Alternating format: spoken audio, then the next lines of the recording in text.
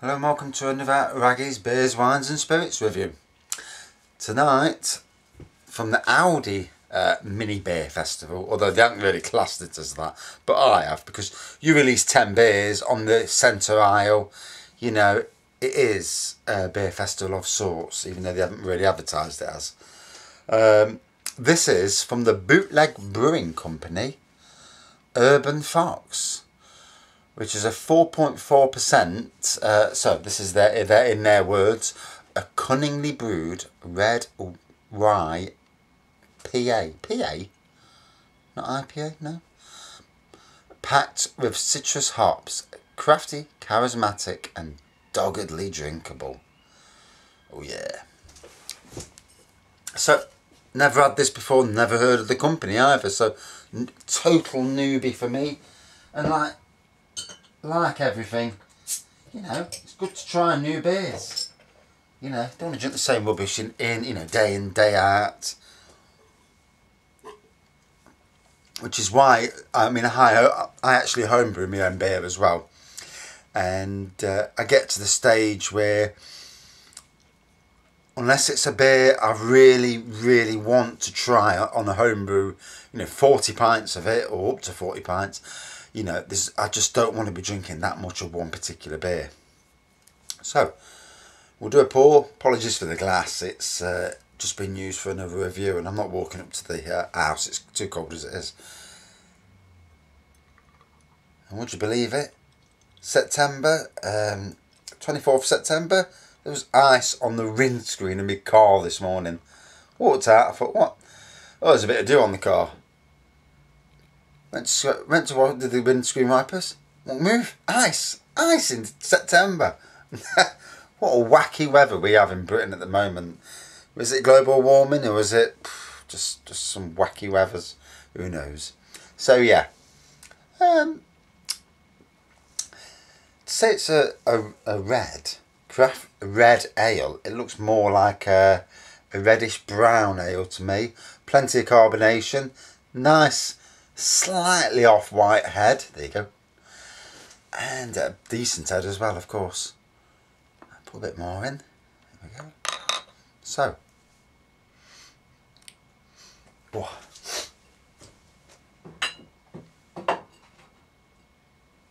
And there's something to note: don't get your nose too close to the glass when you're trying to smell it. Oh, I've done it again.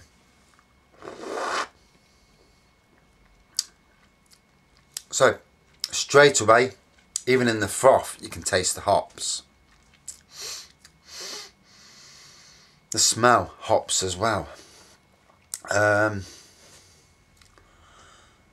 it says here it's brewed by Exmoor. That can't be right.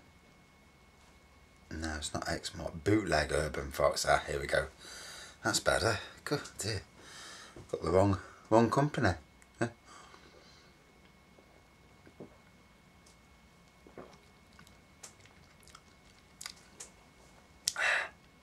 So, definitely hops in the taste straight away. Just waiting for this to load up. So, on ratebeer.com, it's had 17 ratings. So, it's a new beer. Bootleg, a brewing company in Manchester. 2.96 out of 5. So we'll have a look, see what it actually said. And so pours a red-brown colour, as I already said. Taste is well balanced, fruity and hoppy. Quite a nice beer. Same, a bright reddish amber pour with a loose white head. Lemony citrus aroma. A rye body with a pleasant citrus taste. And some rye bread spice to finish. A pleasant rye ale. There is a trend, shall we call it these days, to have these rye beers. I don't understand it myself. I must read up on it and find what's the big, thing about rye. But it does seem to be very prevalent in a lot of different breweries these days. So, this was on cask at a pub somewhere. Going back 2 years ago. deep chestnut brown with a lacing head, hints of cocoa, red wine, and a faint acetic note on the nose. More dry cocoa, a light dusty spice, biscuit and some peachy toffee on the palate.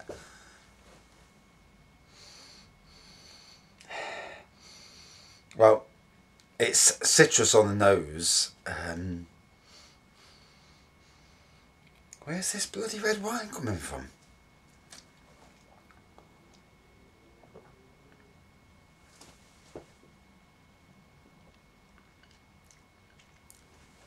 I don't know what he was on about. Must have been taking drugs.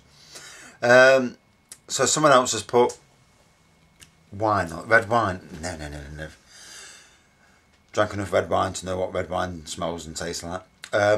Short white head, light floral and fruity elements. Oh, that's more like it. Has a light but noticeable biscuity malty undercurrent. Some nice citrus fruits, but some vegetal notes that I didn't like. So. And here we go, another one. Lightly toasted grains in the nose, some leafy hops, bread, light sweet flavour with bitter grain husk, orange peel. Yeah, I'll agree with the orange peel.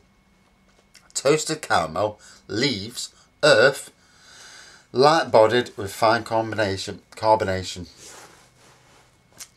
So apart from the bloke who says there was wine in it, God knows, he must have been drunk. You know, obviously it's citrus. It's a bit hoppy, it's citrus.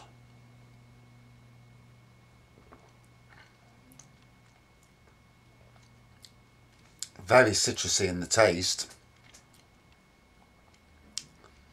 Trying to see if I'm getting any biscuit from it. And I did actually get, from a review last night, oh, got the worst shoulder ache. From a review last night, I did actually pick up on some biscuit in the taste, which was wacky, because I never normally catch up on that, but I did last night.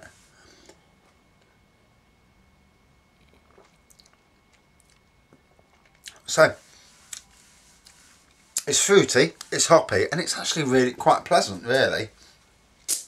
Not a drink you want to swallow down. You know, it's one of them you want to enjoy.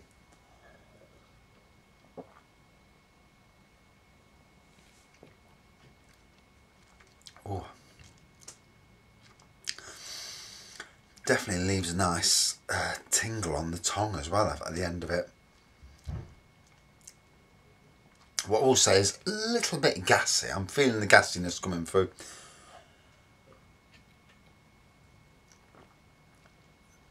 From the carbonation. Yeah, reason my shoulders hurting. Using a hedge trimmer tonight on the top, today at work on the top, doing this hedge, and you've got these, it's not been done for a year, and the old style of gardening, everything used to get cut, hedges used to get cut twice a year, and all councils now and most people, bar people who work in, you know, on their own gardens, are doing it, you know, once a year. And the problem is it's a false economy, because it takes twice or 3 times as long to cut it. And then what you get is the wood, this is privet, but the branches are so thick, you're going through it and it's absolutely jarring as you're going through it. Hence, I've got the worst shoulder ache, and I hadn't had shoulder ache for a year, and that was since the last time I did loads of edge trimming.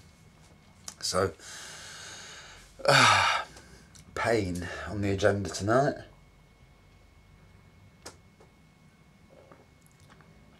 Although I dare say I shall have a drop of the old red to numb the pain, as you do. I should prescribe myself some medicine.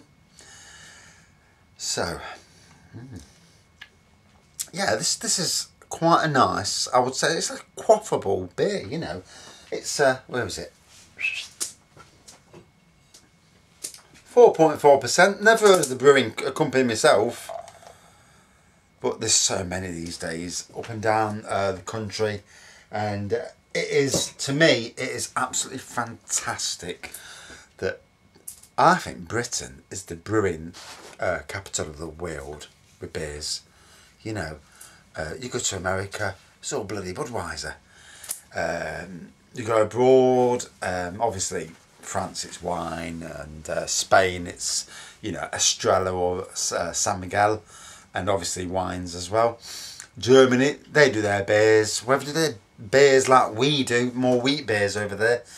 So for actual real ales and that, you know, these days it is a massive, which is why micropubs, because micropubs aren't affiliated to any chains, you can have 20 different beers on the go. And then these little shops that are opening up with bottle beers that you can go in and try. Fantastic idea. You know, if I had the money, it's where I'd go. I'd have a shop. And I remember the old days when I used to live back in the 80s. This was I used to live on North Sherwood Street in Nottingham, next to the Arboretum, and obviously that's what got me into gardening. But we used to have a real ale shop on the corner of what is Mansfield Road and Huntingdon Street, and on that corner there, and you could go up and get yourself a barrel of homebrew beer. And them days, it's all, you know, it's come back again, and not to that extent, but you know, going somewhere and going into like a pub shop, as long as the prices are okay, don't charge silly prices. But if you imagine you've got 300 different beers you can try, and you know, you're socialising, and you know, it is an amazing idea. Just you know, the ability. I don't want to go into a pub and be in that pub and all you got on offer is Guinness, John Smith's, Carling, Foster's, you know, and you know, and the odd maybe a Green King IPA, and you know, it's boring. You know, I want to go into a pub and not only have you got certain things on cask, but you've got like a selection of bottles, 30 or 40 different real ales, and especially if it's you're visiting somewhere new, you're going to a city that you've not been to, and you got their local ales where you can buy them over the bar. You know, as a country and as an industry, you know, we need to be. Say I go to Manchester or to Skegness or wherever, and you walk into a bar, and you want to sample their any local ales, and then you want a selection of say you've got the pennies on you to get get a few bottles. Oh, well, yeah, I'll have a bottle of that. You know, it's sales for them, and you know, it's something new to try, new reviews.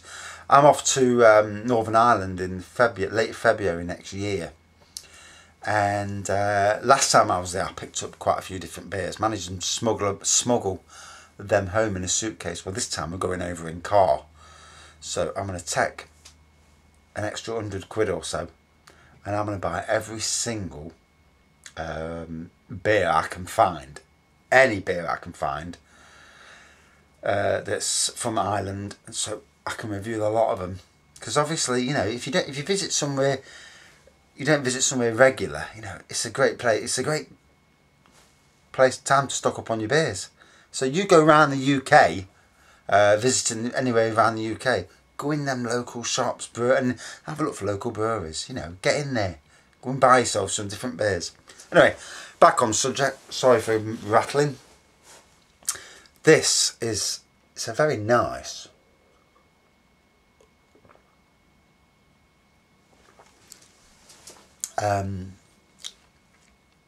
It's a decent beer with citrusy elements, you know, and a bit of hoppiness. It's definitely a beer that you could drink more than 1 pint of, definitely.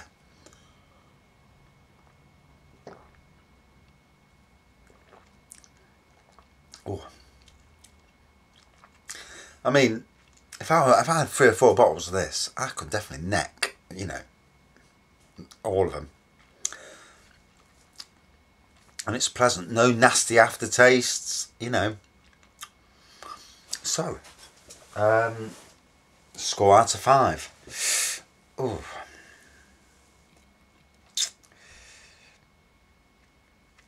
It's difficult because sometimes you don't want to give something too high a score. I'll never give a beer 5 out of 5. It is never happening because of the fact that, you know, unless I drink the best beer ever, So for this, I reckon a good 4.2 out of 5. You know, it's a nice beer. And part of the Aldi Beer Festival that isn't a beer festival, that they haven't advertised as a beer festival. Yeah, it's a decent beer.